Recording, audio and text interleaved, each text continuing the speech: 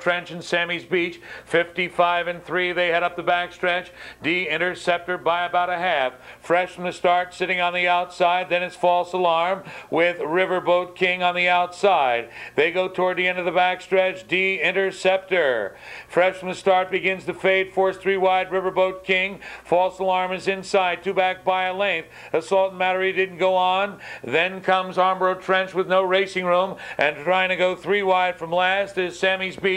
124. They come toward the top of the stretch. D Interceptor has opened up 3 lengths now. It's D Interceptor and Campbell under an ice hold, leading it by 3. Riverboat King's going to be second best, followed by False Alarm. D Interceptor. 152-1 tonight is going to be the number 1, D Interceptor, and this is going to be the best lifetime mark in this race too.